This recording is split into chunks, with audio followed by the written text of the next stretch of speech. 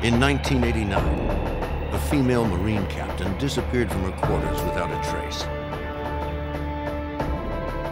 Known for her exemplary conduct, her colleagues found it hard to believe that she'd gone AWOL. Military authorities suspected she'd fallen victim to foul play. The FBI joined the investigation. They would find the decorated officer or bring her assailant to justice.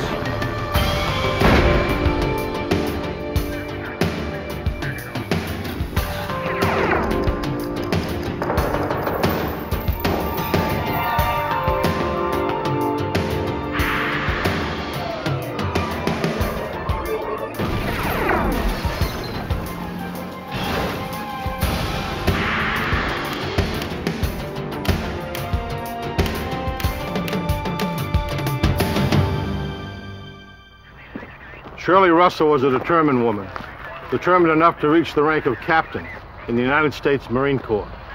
When this decorated officer turned up missing, her colleagues refused to believe she'd gone AWOL. It was unclear whether Captain Shirley Russell was dead or alive. I'm Jim Kallstrom, former head of the FBI's New York office. When a crime is committed on a military installation, it falls under federal jurisdiction. Agents would have to rely on their dedication and instinct to solve the mystery of her disappearance.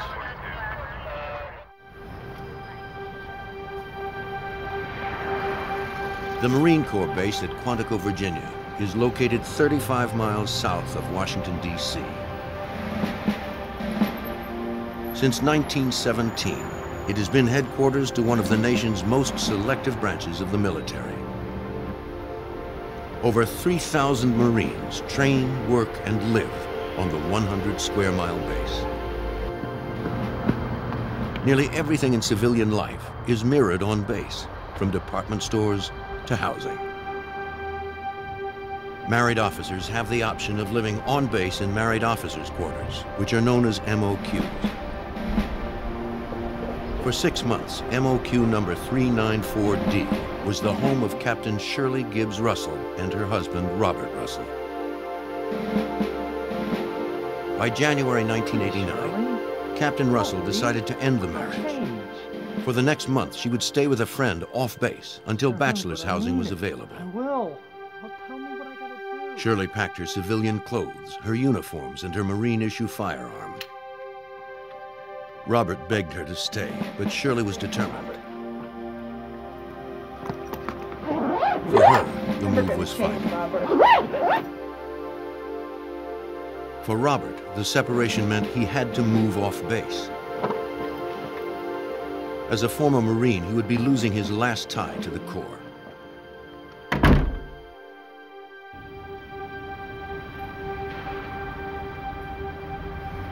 Captain Russell continued to advance in her career as the adjutant to the commanding officer of the support battalion at the Marine Basic School. She was in charge of all personnel matters and administrative needs of the support battalion. She was known as a dedicated Marine by her peers and by her commanding officer, Lieutenant Colonel James Hodges. When I first met Shirley Russell, I was very impressed with the fact that she was a black female captain, because we just don't have that many in the Marine Corps, and that she had come from a poor background and was making something of herself, and she seemed so energized and so eager to keep moving up the rank structure. Captain Russell? While assigned together, they built a friendship based on mutual respect. I can't talk to you right now. Now is not a good time. Hodges knew that Shirley's marriage was in trouble. I'll have to talk to you later.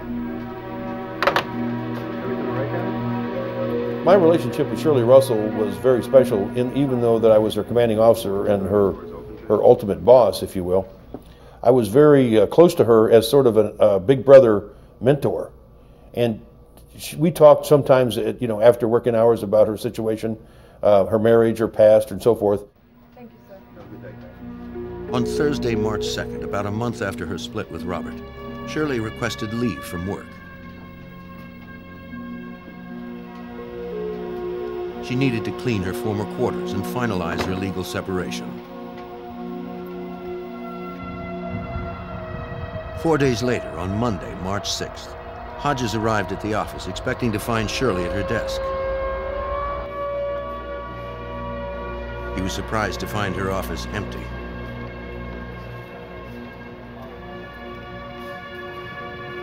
Shirley had a perfect work record. She had never been late to report. And when I walked in the door, I asked Major Buck Bourgeois right away, and I said, "Where's Shirley?" And he said, "Sir, she's not here." And instantly, I felt like, oh no, something has happened to her. Lieutenant Colonel Hodges investigated the unauthorized absence. Captain Russell had recently moved into bachelor officers' quarters on base. Hodges hoped he would find her at home.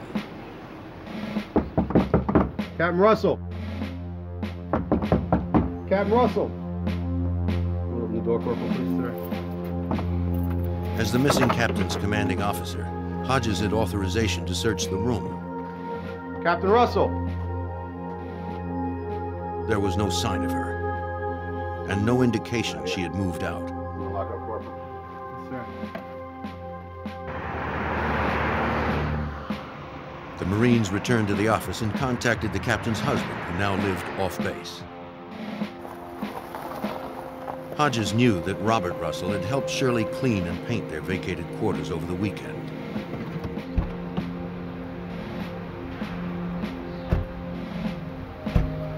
They arranged to meet at the couple's former MOQ.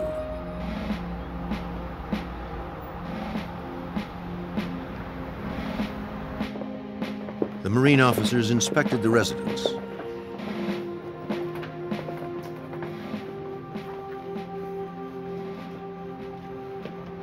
Russell told them that he and Shirley had met here around noon on Saturday to do some touch-up painting. Sorry. According to Russell, Shirley volunteered to buy some paint from the base exchange at about 1:30.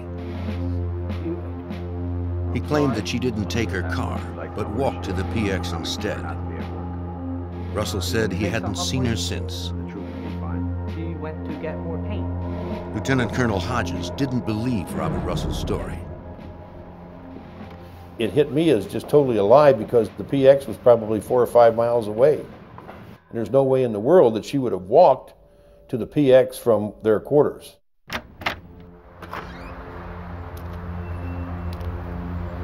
Outside the quarters, the officers also inspected Russell's storage shed. On the floor, Colonel Hodges noticed a rust-colored stain.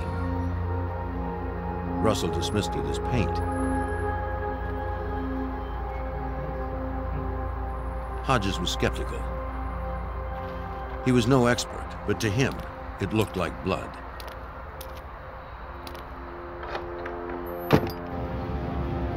Lieutenant Colonel Hodges briefed the Naval Investigative Service.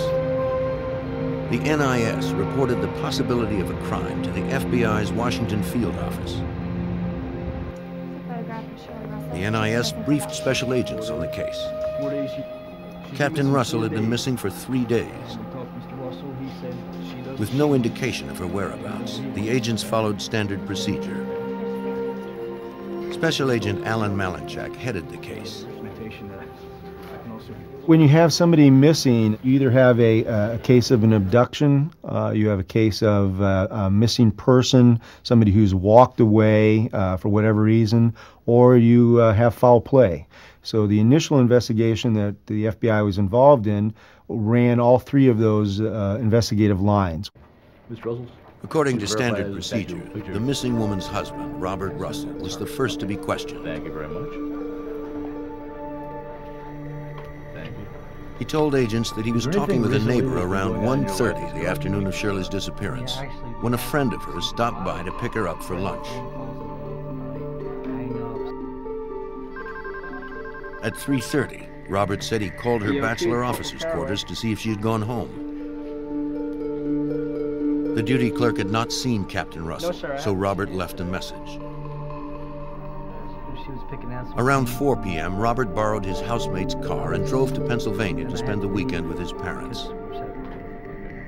You feel personally threatened by this, or did your wife? During the first interview that I had with Robert Russell, he was very calm, very businesslike, wanted to assist the FBI in the investigation, and provided me with multiple locations of where Shirley might be, who she may be associated with, what could have happened. Midnight phone calls. Russell thought it was possible someone had abducted or harmed her. Though Shirley had no enemies, the couple had experienced some trouble due to their interracial marriage. Russell told agents he and his wife frequently visited his hometown near Mahanoy City, Pennsylvania. One afternoon, while shopping, the Russells were harassed by racists.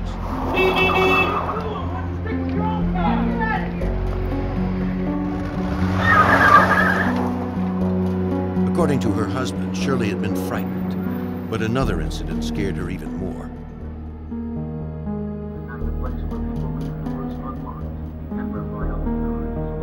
An unidentified man had called their house on base.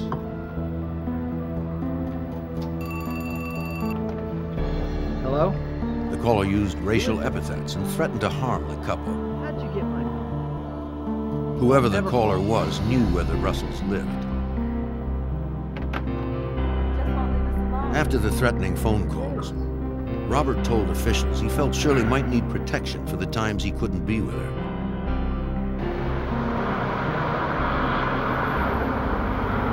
At a pawn shop near base, Robert picked out a .25 caliber Raven semi-automatic just 2 days before Shirley disappeared.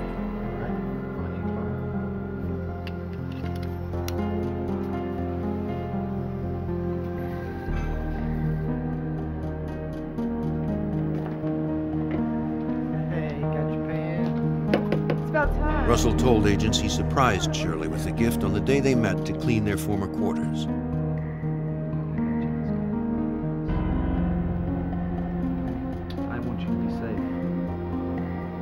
According to Russell, Shirley was appreciative of the pearl-handled weapon. Thank you. Agents were suspicious of the story. As a Marine captain, Shirley already had a personal sidearm. If she felt unsafe, why would she need another gun? With Shirley and the gun nowhere to be found, that question would be difficult to answer. Marine Captain Shirley Gibbs Russell had vanished from base housing on March 4th, 1989. Her husband was the last person to have seen her. Agents needed to corroborate his story. The FBI interviewed Marine Captain Patrice Gale. According to Robert Russell, on the day Shirley disappeared, Captain Gale had arrived at Shirley's former residence to pick her up for lunch at about 1:30. Gale confirmed this. Robert also told her that Shirley had gone for paint and hadn't returned.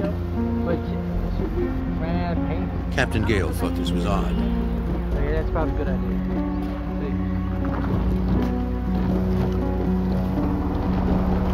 Shirley never missed appointments.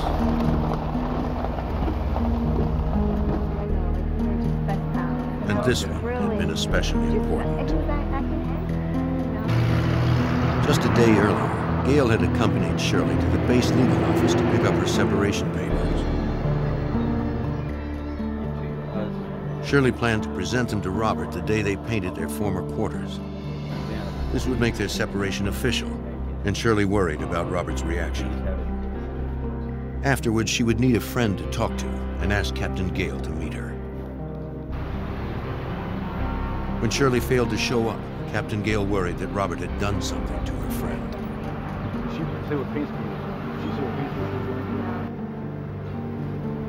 FBI agents checked Shirley's bachelor officer's quarters.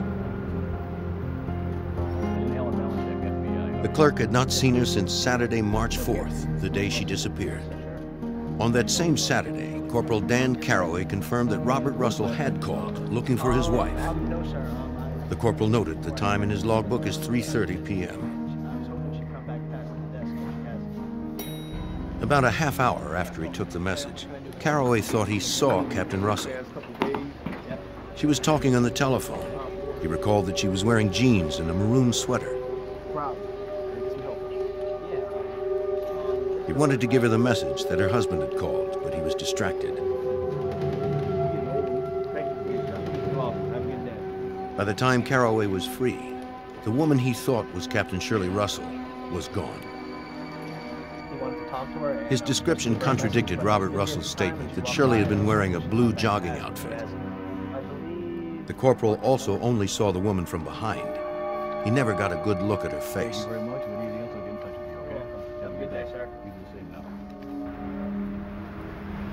Agents doubted if she ever returned to her apartment. They found no trace that Shirley had changed her clothes or brought back the separation papers.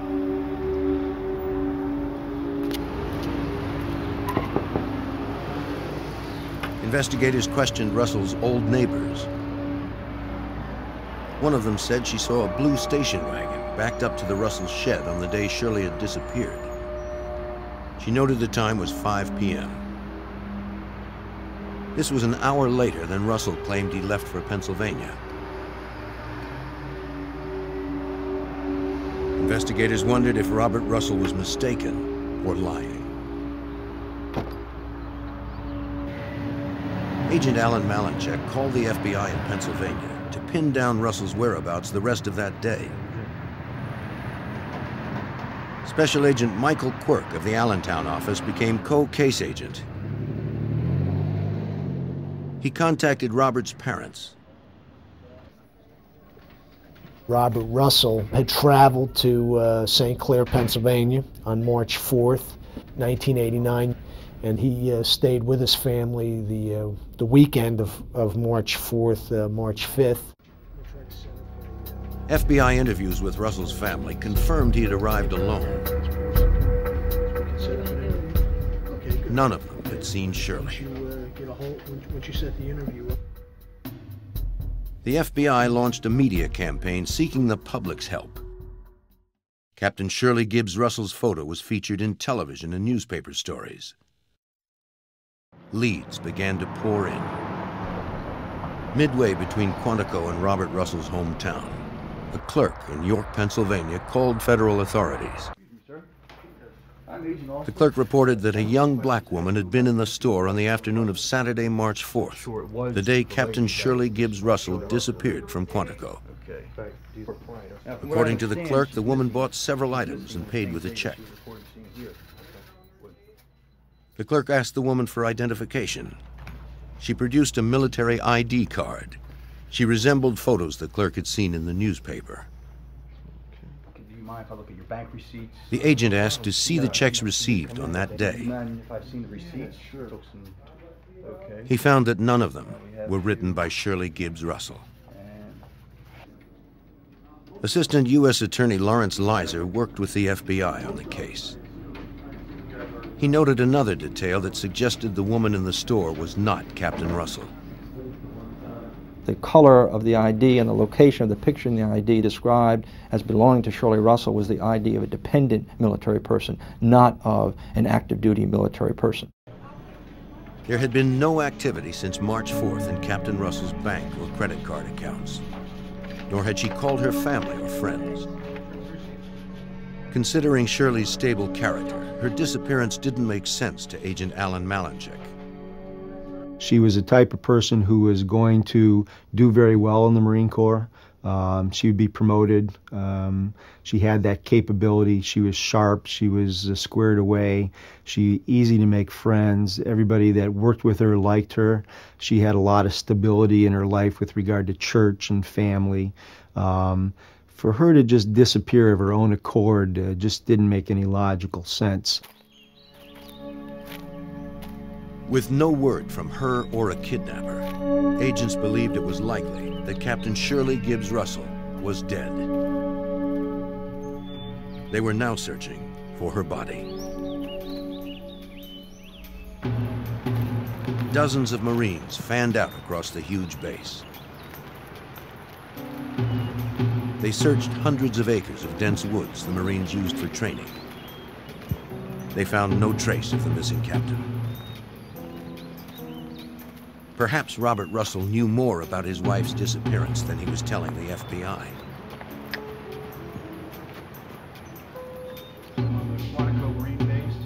Agents asked him to submit to a polygraph examination. He agreed. That the last time you saw her, you were painting your quarters, and it was sometime prior to 3 p.m. on Saturday, March 4th? That's correct. As before, agents found him to be cool and cooperative. For almost 3 hours, Robert Russell answered dozens of questions relating to Shirley's whereabouts. Mr. Russell, could you advise me where you... He was subjected to 3 separate exams. Was this red spot paint, Mr. Russell? Yes, it was.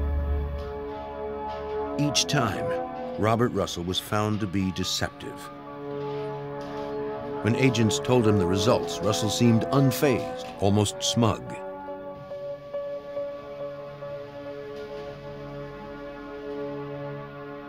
Just to exclude you from any evidence we found. He even consented to be fingerprinted. Perhaps he was aware that polygraphs were inadmissible in a federal court of law. Without a body, agents would need something stronger than a hunch to prove that Russell had killed his wife and disposed of her.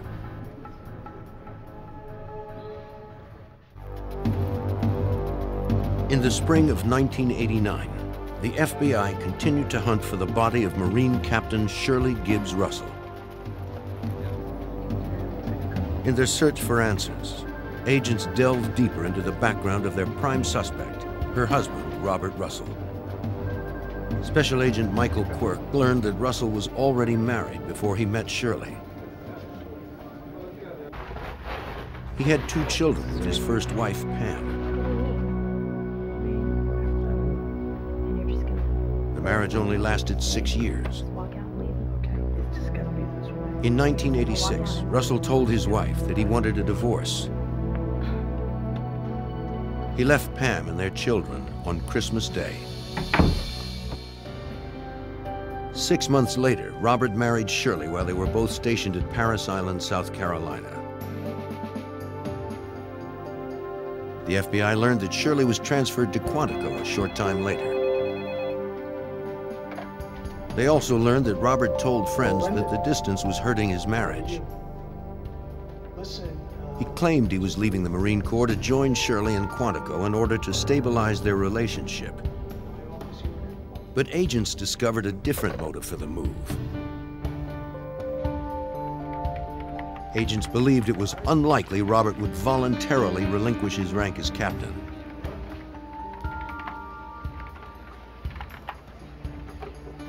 Being in the Marine Corps was Robert's whole life and whole world.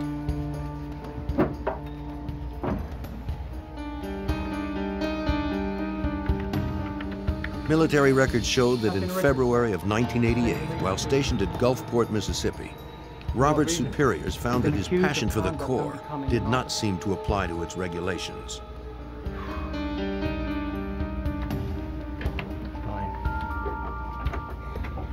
They issued Robert a less than honorable discharge for dereliction of duty and defrauding the government. He was escorted out of his office and was prohibited from taking anything with him except his own clothing.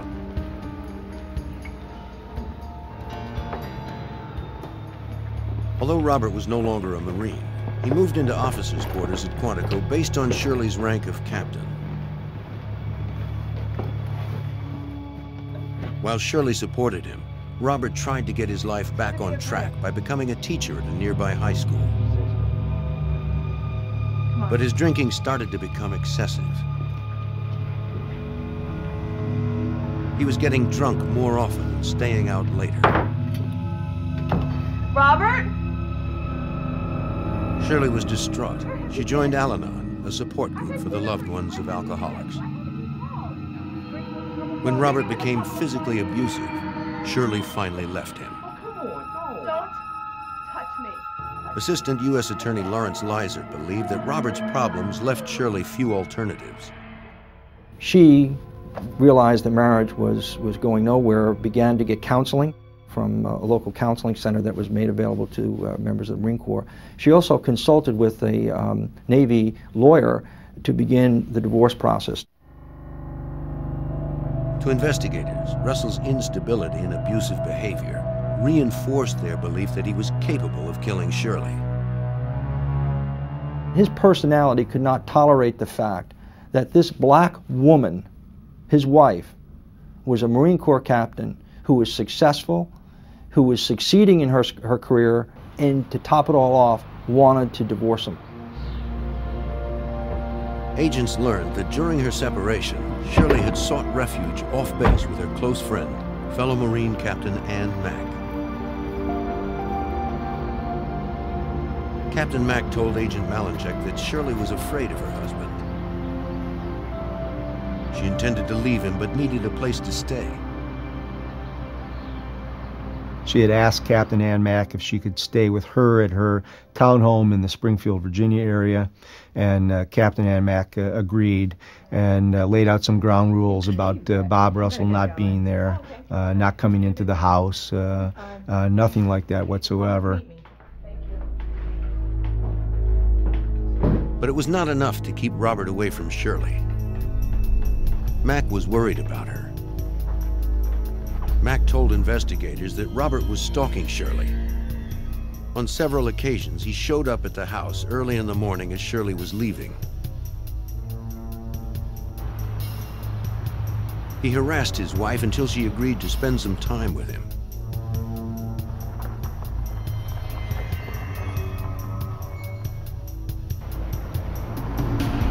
Mack said that Robert Russell was living off base. He had moved in with one of his new colleagues.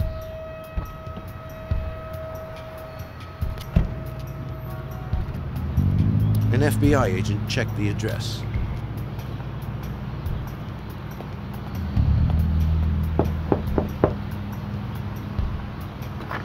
It was the home of Sandy Flint. Sandy Flint offered little. She said she knew nothing about Robert's missing wife.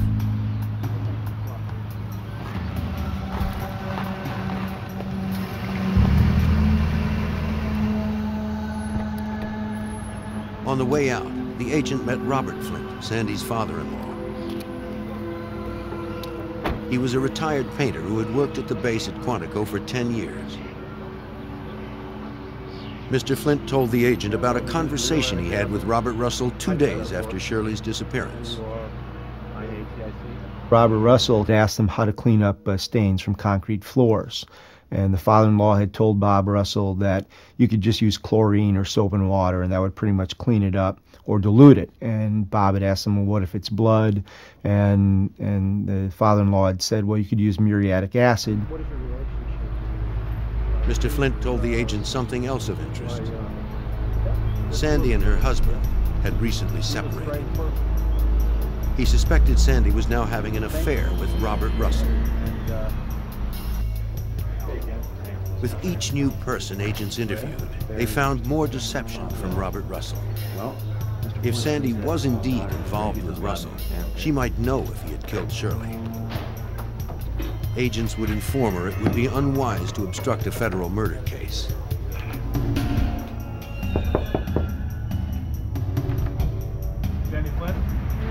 Sandy agreed to speak with the FBI. This time, agents found her to be far more cooperative.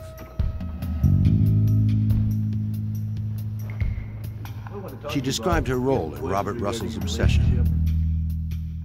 She had admitted to having an intimate affair with Bob Russell while Bob Russell was still married. She advised us that she, at Bob's request, she had surveilled Shirley Russell. She could report to Bob Shirley's activities and whereabouts. He enlisted her as his spy. Sandy told the FBI Russell was convinced that Shirley was having an affair.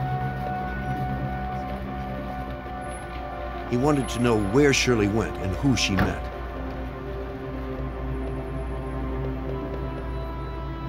Sandy followed her everywhere, but found nothing to support his delusional fixation.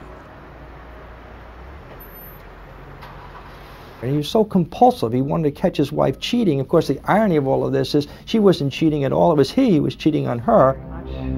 Robert was too far gone for logic. He refused to believe the assurances of his mistress.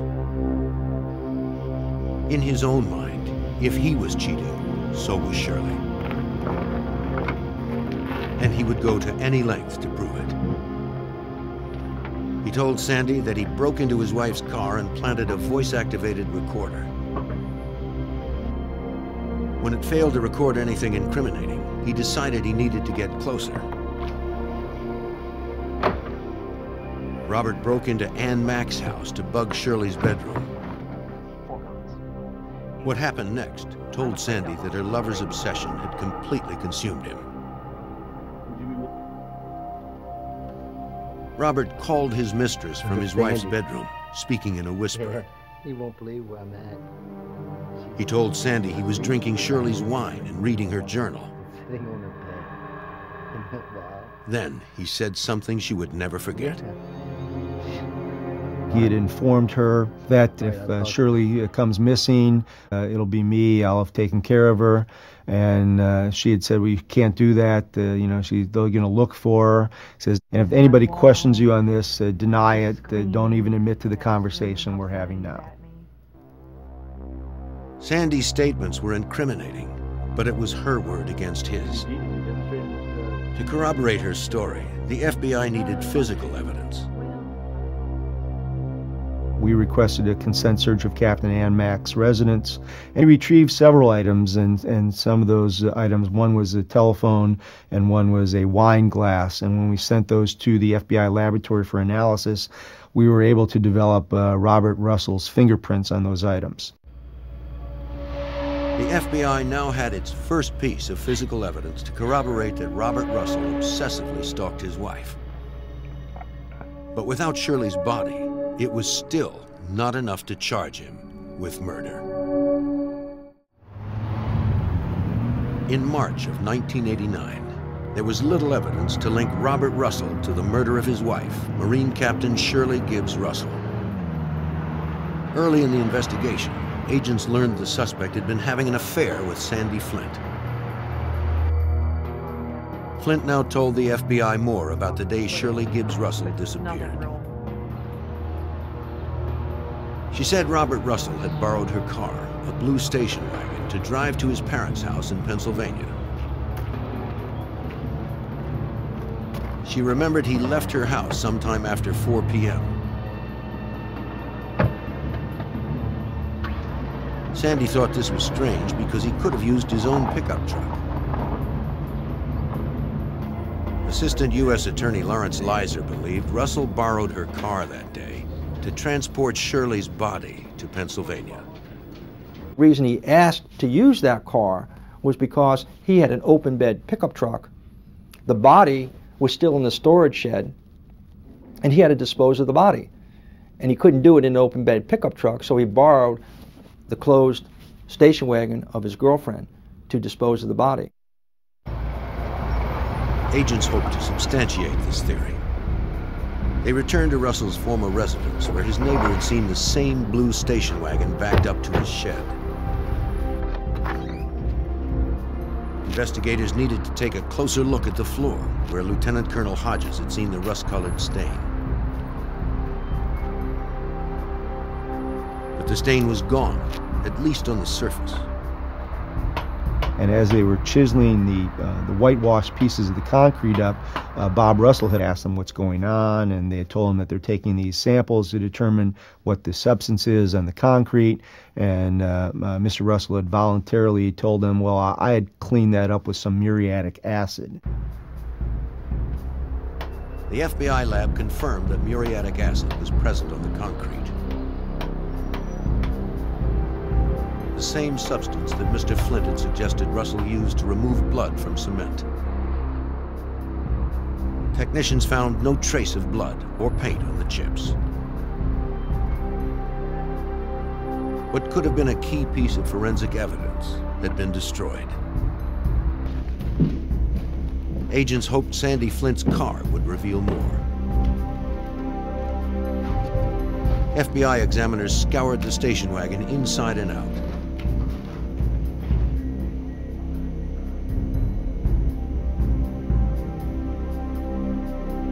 It was unusually clean for an older car that had so recently made a round trip from Virginia to Pennsylvania. It turned out to be another dead end. As the investigation stalled in Virginia, Robert Russell split up with Sandy, packed his things, and moved to Pennsylvania to start a new life. The FBI's investigative focus turned north as well. Agents followed Robert's every move. They observed that while he relied on his parents for support, he was very close to his brothers, Mike and Ron. Agents approached the brothers on several occasions.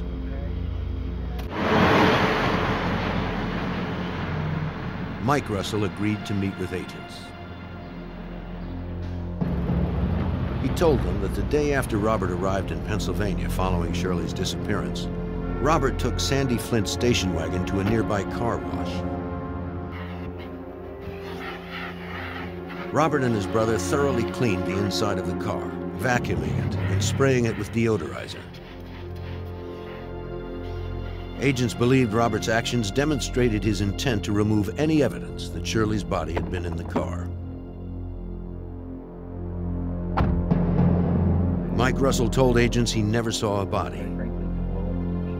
He did concede that his brother's behavior had seemed desperate since Shirley left him.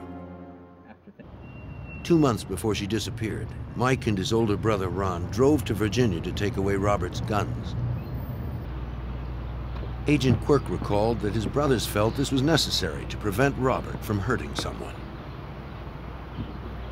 He was depressed in the fact that he was no longer in the Marine Corps, that he loved the Marine Corps. He didn't have money. He was a captain in the Marine Corps. Now he's a special education teacher. Shirley had removed him from her checking account, so he was having problems financially. Circumstantial evidence was mounting, but the FBI lacked one crucial piece of evidence for their case: Shirley Gibbs Russell's body. The first question was where to look. Agents learned the answer from Robert Russell's first wife, Pam.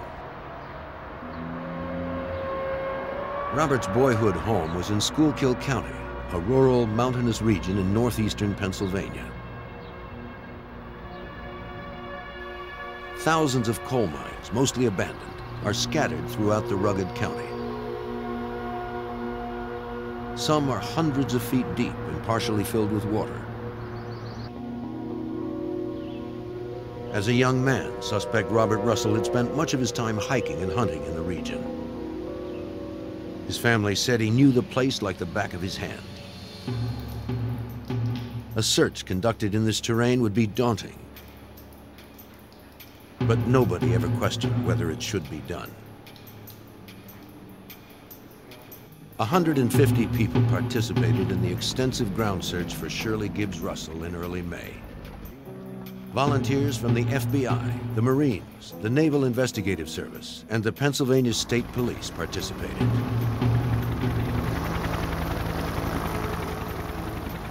None of them were more eager to find the missing Marine than her own peers from the United States Marine Corps. 9 helicopters and 6 transport trucks filled with Marines were deployed. Over 3 days, they searched 2,000 acres of land. They never found Captain Russell's body. Agents would soon develop a theory as to why the search was not more fruitful. Agent Quirk learned about a strange phone call Ron Russell received from his brother Robert. Robert had asked Ron if he could get him some dynamite. And Robert had stated that he couldn't get dynamite at Quantico because it was too expensive. And Ron had asked Robert, why do you want dynamite? And Robert's response was, I want to blow up Shirley. Ron never bought it, but agents now wondered whether Robert Russell had thrown Shirley's body into a mine shaft, then sealed her grave with an explosion. The search did yield one surprising result. an agent found what appeared to be the grip of a gun handle. It was sent to the Firearms and Tool Marks Unit at the FBI's lab in Washington, D.C. for analysis. By comparing the samples to hundreds of other guns, examiners determined that it was consistent with the grip of a .25 caliber Raven semi-automatic. It was the same type of gun Robert Russell had purchased from a pawn shop on March 2nd, 2 days before his wife disappeared.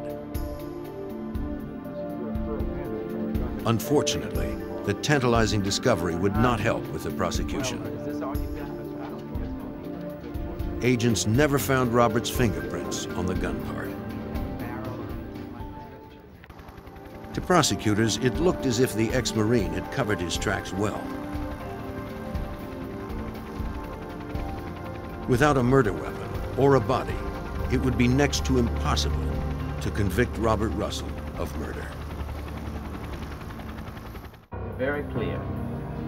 After an investigation spanning 2 months, 2 states, and thousands of man-hours, the FBI was no closer to arresting their prime suspect, Robert Russell, for the murder of his wife, Marine Captain Shirley Gibbs Russell. Though agents had gathered a significant amount of circumstantial evidence, Assistant U.S. Attorney Lawrence Leiser didn't have enough physical evidence to prosecute Russell for the crime. We didn't have a body, we didn't have eyewitnesses, we didn't have weapon, and it just took a tremendous amount of investigative skill and effort to put the pieces together, to go out and search out the leads, tremendous amount of hours and energy that these FBI agents took to gather the evidence. Authorities didn't even have enough evidence to make an arrest. Agents were frustrated, as were the hundreds of Marines whose lives had been touched by Captain Shirley Russell. It was like the loss of a child or a dear friend, and there was nothing you could do about it. And what frustrated me so much was she was so close to being extricated from her bad marriage. And for her to be killed, it still bothers me to this day. I mean, it's just one of those things that you just never really totally get over. It looked as if Robert Russell was going to get away with murder. But Russell's past indiscretions would come back to haunt him. We had been contacted by the Naval Investigative Service at Gulfport, Mississippi, that there was some evidence in a locker there that they had maintained from when Bob was discharged from the Marine Corps. And so they sent it to us, and it turned out to be a floppy disk. It had been confiscated when Russell was relieved of duty in Mississippi, a year before Shirley Russell disappeared.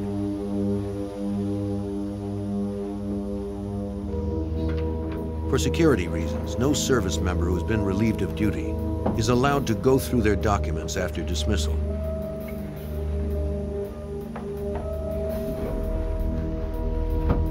One of Russell's former superiors found the disk and read its menu of contents.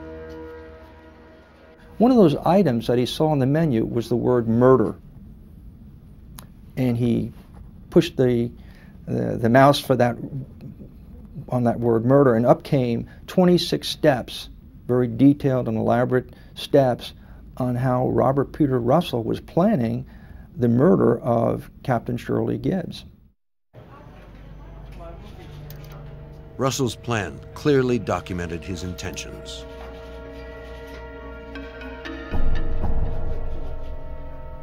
The 26 steps was a very revealing piece of evidence because it showed the man's state of mind, his willingness to even contemplate murdering another human being, let alone his wife. Step one is leave Thursday, January 18th for Paris Island. Well, who is that Paris Island? Shirley Russell. Make it look as if she left. Well, that's exactly what he tried to do when he did murder his wife. And then the last thing he says is blame it on her own kind. Obviously referring to her race. This is a man who clearly had the mental wherewithal and intent and motivation to do this kind of act. On February 8th, 1991, The computer file convinced federal prosecutors to bring charges against Robert Peter Russell for the murder of his wife, Captain Shirley Gibbs Russell. Ironically, Russell was arrested in a prison. Need your stuff with us? He had recently taken a job as a substance abuse counselor at Pennsylvania's Graterford State Correctional Institution. York, got a jacket. But prosecution would not be easy. Let's go make some notes. Assistant U.S. Attorney Lawrence Leiser would have to assemble all the pieces of circumstantial evidence like a mosaic. Hopefully, the jury would see the portrait of a killer emerge. Let's see what we got here. Assistant U.S. Attorney and co-prosecutor Michael Rich would help to prepare the case against Russell. It was clear that we were going to have to make it on, circumstantial evidence. A lot of that circumstantial evidence was as a result of what Bobby Russell had been saying and doing since his wife's disappearance in 1989. So the plan was to assemble all that into some sort of coherent scheme and present that. Never before had the federal government attempted to try someone for first-degree murder based solely on circumstantial evidence. At trial, the prosecution asserted that Robert Russell intended to commit murder when he bought the .25 caliber Raven semi-automatic on March 2nd. Sweet, how much? Several of his co-workers reported that he had told them a .25 caliber is a perfect weapon. It leaves little evidence behind. He said there is virtually no blood spatter, and the bullet usually lodges in the body. On Saturday, March 4th, when Shirley gave him the separation papers, he refused to sign. Just after noon that day, the prosecution believed Robert Russell snuck up on Shirley in the shed.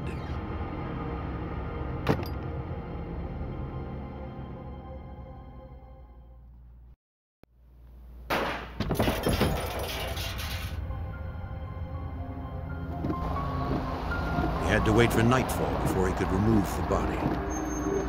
To establish an alibi, he talked with a neighbor and lied to Shirley's friend about his wife walking to the base exchange to buy paint. Okay, that's probably a good idea. See. Around 4 p.m., he went to Sandy Flint's house and borrowed her station wagon.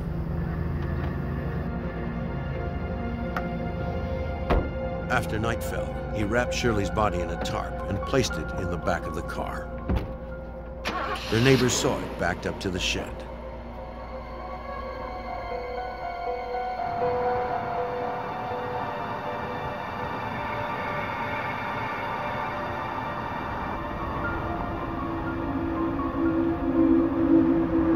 He then drove 4 hours to St. Clair, Pennsylvania with the body in the back of the car.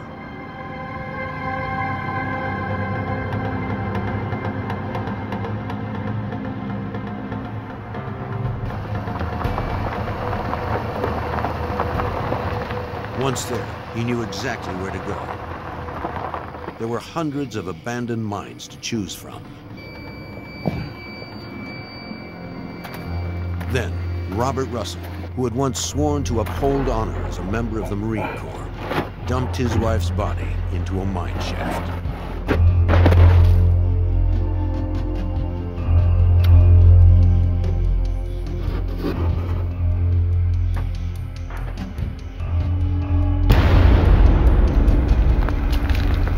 He threw dynamite in to bury the evidence under thousands of pounds of rock.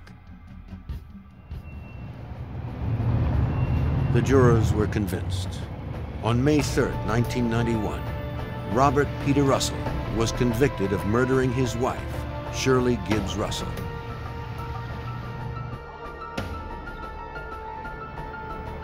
Robert Russell was sentenced to life.